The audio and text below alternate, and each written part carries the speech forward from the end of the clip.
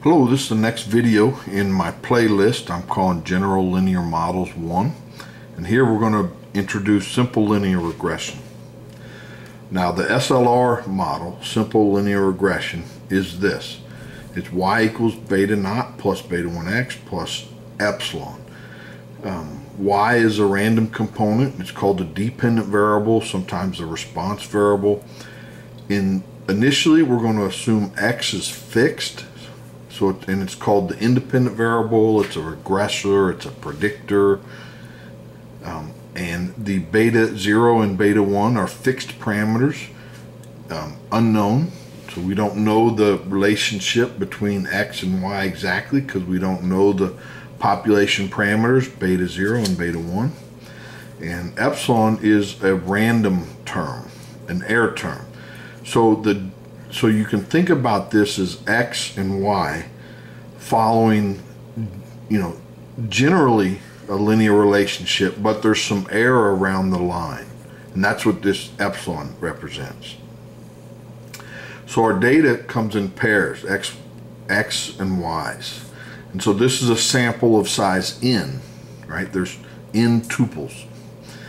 And for each pair, we assume that it's this relationship. Y is equal to beta 0 plus beta 1 xi plus epsilon I. So that says it generally follows a line with some error around it. Now the standard assumptions, which we're going to abbreviate SA in later videos, is this. We assume that this error term has a mean of 0. So on average, the data follows a line. The error or the variance of epsilon is sigma squared, so that's a constant around the line. The covariance between the epsilons is 0. So these are the standard assumptions, and so this would be SA1, SA2, SA3. Now pictorially, what these represent is this. So this is so our data, the x's, sort of look linear, and if we put a line down it, the error terms, on average are 0. So this is a little positive, this is a little negative, and vice versa. On average, they equal this line. This SA2 says it's a constant variance about this line. Notice they're about the same distance. And we're going to assume that all these little data points, the error here has a covariance of 0 with this error.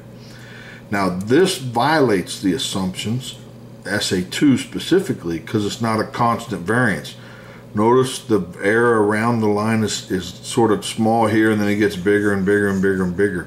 So that's heteroscedastic, and that violates SA2. So this, if the data looks like this, we can't do simple linear regression. Now later in this playlist we will tell how to deal with situations like that, but not currently. The properties from SA, the standard assumptions are this. So if we look at the expected value of y, our data, now it's often written like this because we're assuming that the x values are fixed, and so you see it both ways are common. This is technically, I would say, more correct, but it's often written just like this too. So the expected value of y, and remember we're assuming y follows a line with some error. Now these are constant, this is not. So the expectation goes to this because these are constant. The expected value of that is 0. So on average, our data follows this line. Now, the variance of y is the variance that we plug in what y equals. Now these are constant terms, so they don't factor into the variance. So it's just the variance of epsilon, which we said was sigma. Now the covariance between any two data points, so if we plug in the equation for yi and then the equation for yj, see that These constant terms don't factor into the covariance, so it's just the covariance of these epsilon I and epsilon j, and by standard assumption 3, that's 0. Now the interpretation of the beta parameters are this. So beta 0 in the line represents the average y when x is 0. And so if we look at the regression line, you know, this point right here is beta 0, right? It's the y-intercept. So when x equals 0, then that's the term beta naught. Now beta 1 represents an increase in our average y for a unit increase in x, right? So if we increase x by 1 unit, then the average y increases beta 1 units. Now the tricky part though, these interpretations of our beta parameters only fall within the scope of the model.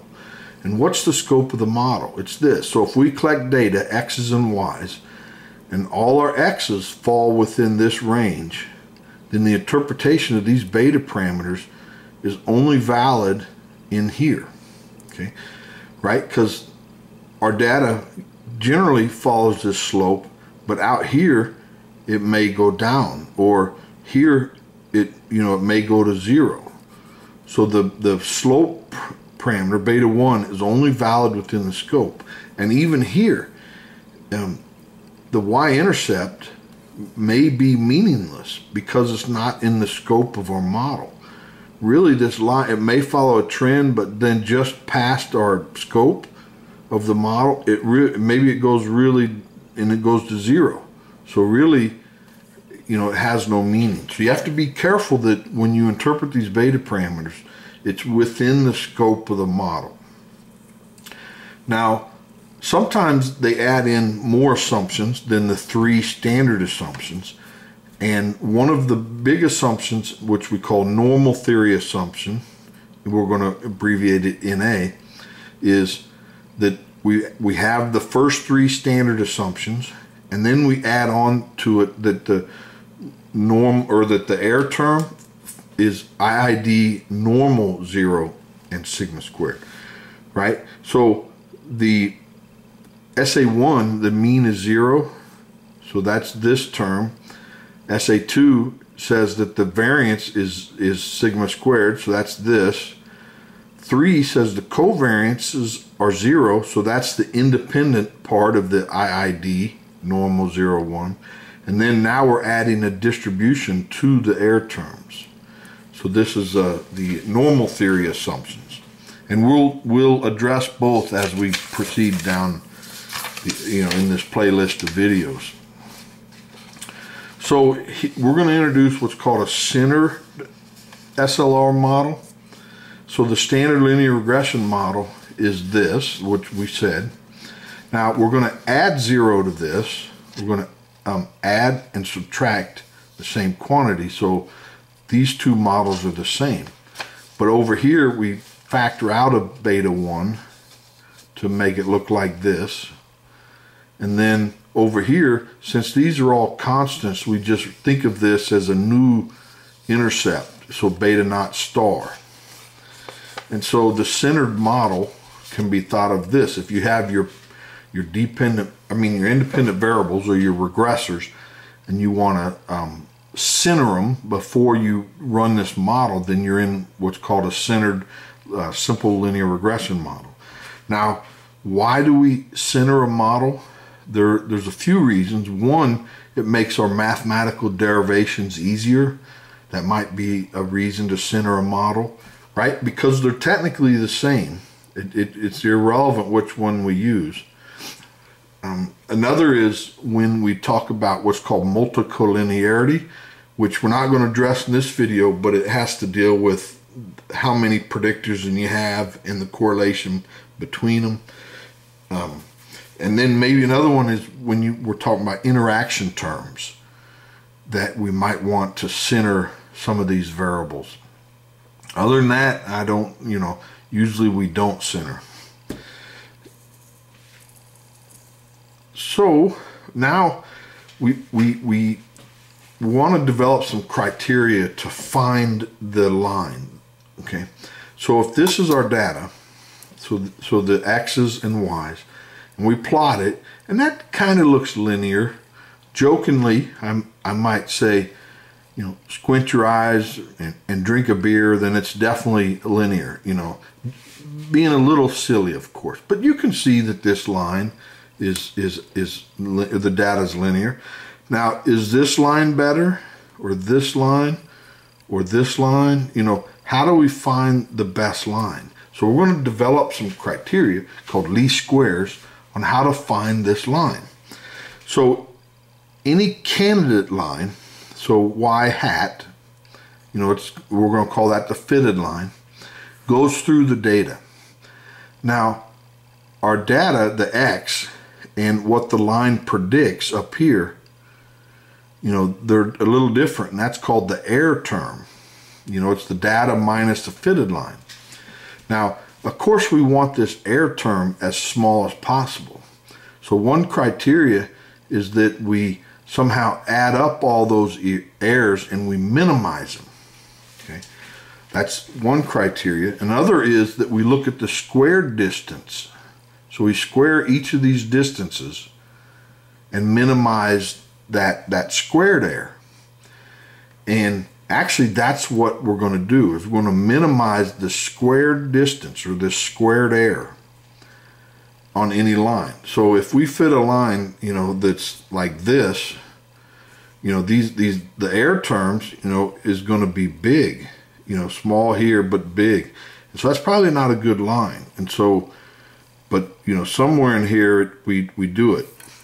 Now that's the least squares, right? So we're going to find the least squares line. So to find the model that minimizes this, so remember yi minus the fitted line, that's this error term for each data point, because we're summing them, right? Now if we put in what our line is, it's beta naught plus beta 1 xi, right? So we're going to minimize this, and we're going to pick beta zeros and beta 1s. We're going to keep everything else fixed. So this is really can be thought of as a function of beta 0 and beta 1. So that's why we call it Q of beta 0, beta 1. Well, now we want to start taking partial derivatives. That's how we maximize or minimize something. So we want to take partial derivatives of this Q function with respect to beta 0 and beta 1. But equivalently, we could take partial derivatives of beta naught star and beta 1 with respect to the centered model. And then we can, you know, if we know beta naught and beta 1, then we can back solve for beta naught, you know, here. And that's actually what we're going to do, because the derivations are just slightly easier, but the derivations are going to be, we're going to end up the same, but we're going to use the centered model. So let's take the partial derivative of our centered model with respect to beta naught star, and then remember we plug it in here, you know, that's this, right? So now when we take the partial with respect to beta naught star, and remember this is a, you know, it's a squared term, so we have to bring the 2 out front, and then we subtract this by 1, which is this. And then we have to take the derivative with respect to beta naught star, which is just going to be minus 1. Now we set this to 0, and we try to solve for things. So, let me go back one term here. So here we multiply everything by minus 1 to get rid of it, essentially, and then that stays 0. We divide by 2 to get rid of it. Then we take this sum in. So we got the sum of yi, and then we got the sum of this. It's a constant, so there's going to be n of those. And then the sum of this, so that the beta 1's a constant, comes out of the sum, and we just have this. So that's what we end up here. So we've worked that sum into this. Oh, I didn't skip a step. So good. So here we just have the sum of the y's, and this is constant, so there's n of them, and this goes to 0. And so if we factor the beta 1 out and then we sum over here, so we have the sum of xi and the sum of x bar. So that's, I'm illustrating why this is 0. And so this is the sum of the yi's, and then here there's that's constant, there's no index, so there's n of them, so it's n x bar. But remember, x bar is the sum of the x divided by n, so those n's cancel, and we're left with the sum of the x's minus the sum of the x, which is 0. So we're left with this term here, and to solve for beta naught star, you over and divide by n, and you get beta naught star is y bar. Now, to take the partial with respect to beta 1 of this term, now I went ahead and did it. So the 2 that was the exponent comes here, and then we subtract it by 1, and then we take the derivative with respect to beta 1. So we get this piece here, right? And then we can't forget about that negative term that was in there, so it's a minus 1. Now we start solving for beta 1. So we divide everything by 2, we multiply by 1 to get rid of this, and then let's take this into each term. So this and xi is this, and then this, that piece, and then this makes it a squared, and then we're still equal to 0. And if we call this sum SXY, this piece, and this goes to 0, right? The beta naught can come out, and then the sum of this was 0, which we showed up here. Then we have beta 1, it actually comes out front, and then that we call that sum SXX, the sum of the x's squared. Then when we solve for beta 1, we take it over and divide by SXX, and we get this. And so that's it. So those are our 2 least squares estimates. So now, remember, we solve for beta 1 and beta naught star. So we have to solve for beta naught star in the simple linear regression. So we're modeled that, recall that beta naught star was this. So we can subtract this to the other side and solve for beta naught. So beta naught is this, and we know what this is. That least squares estimate was y bar, and the least squares estimate for beta 1 was SXY over SX, and then times. And so that's it. So that's our least squares estimate. So therefore, that's it. So this is our candidate model. So there's our intercept term, and there's our slope. Okay. Well, the video is running a little long, so I'm going to cut it off here. But in the next video, we're going to study the properties of these 2 least squares estimates. We're going to show that they're unbiased. We're going to find the variances. We're also going to show that these are linear estimates in the y's. Okay, and that becomes important because with the normal theory assumption, the y's are normally distributed. So then these become linear combinations of independently normal random variables. So these become normal with the normal assumption theory. Well, that's all I have. Hopefully you enjoyed that. I sure did. Please like the video and subscribe so you don't miss the next one. Thanks. Bye.